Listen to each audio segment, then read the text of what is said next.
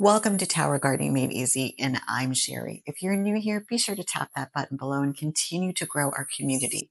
Well, I want to welcome you to part 3 of our tomato series, where we take from clone to tower to fruit in 6 weeks total.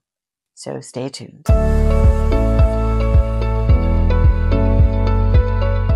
Guys, welcome back. So we're going to go and we're going to review the videos that we've done thus far on the tomato series. So the first one, and I'm going to post this right here, was Clone It Like Heaven, where I taught you how to take a simple sucker of an existing plant or tower, put it into rockwool, leaving it in your nursery for a few days, maybe even a week, and then go ahead and planting it into a new tower or a new section of a tower that you have. Then what we did is 2 weeks later, something magical happened. Flowers appeared very, very quickly. So now it has been 4 weeks since those flowers opened, pollinated, and now we actually have clusters of fruit. So from April 11th, and today is May 30th, so it's about 6 weeks, I have clusters of cherry tomatoes that are still green, but give them a few weeks and they're going to be ripe. So that'll be probably part 4. So you want to stay tuned. So what I want to do now is I'm going to turn the camera.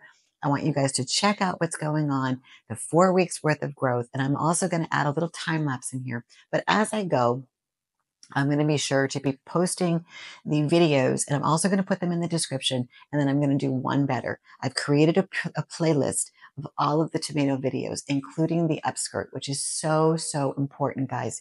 Whether you pollinate with a fan or you pollinate with an electric toothbrush, you need to do it if you're indoors. If you're outdoors, Mother Nature will do it for you. So let's go ahead and check out the tower.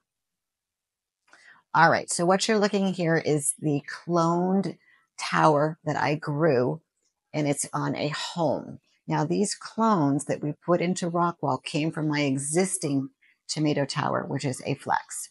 And I decided to keep it and just prune it back. And I did that actually a couple of weeks ago.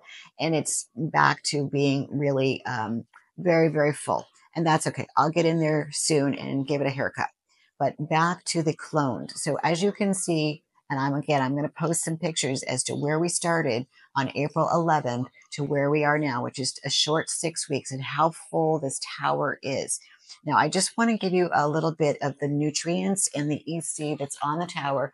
So if you decide to do this, you'll have the correct information. So I keep the pH on the tomatoes at 6.0. And I also keep the EC. When they were very young, I kept it at about 1.8 to 2. And now that it's a little bit more mature and I've got fruit that's ripening, the EC now is about 3. The range is between 2 and 5 on the EC, and the range on the pH is between 5.5 and 6.5. Now, if you want to download this, you can go to my website, towergardeningmadeeasy.com. Go under the Nutrient School. It's a free PDF that you can download, and you'll get those exact, basically they're like coordinates. So let's get up close now so you guys can actually see what 6 weeks worth of growth has done.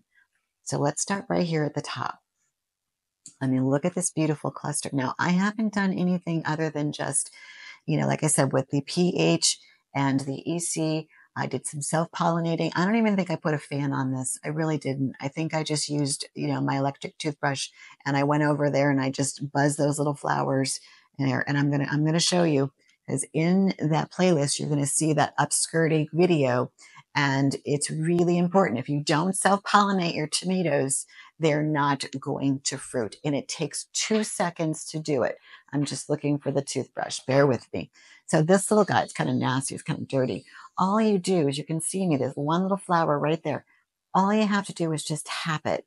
And then all of a sudden, there's a huge release. It looks like baby powder. And it's pollinated. And the next thing you know, you have a cluster of tomatoes. I do it once a day. I don't need to do it any more than that.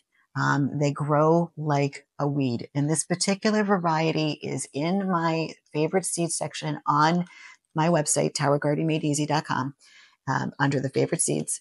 And you can go ahead and purchase it on Amazon, and you can start it there if you don't have this variety. If you do, I highly suggest cloning it. I'm never going to be doing from seed again. It was a waste of time.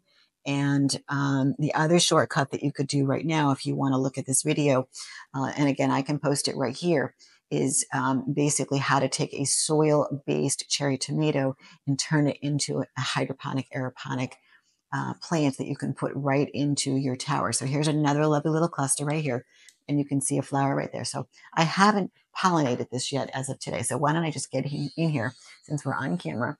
And it takes 2 seconds to do this. And I just go ahead. I don't like to touch the tomato plant because it's kind of oily.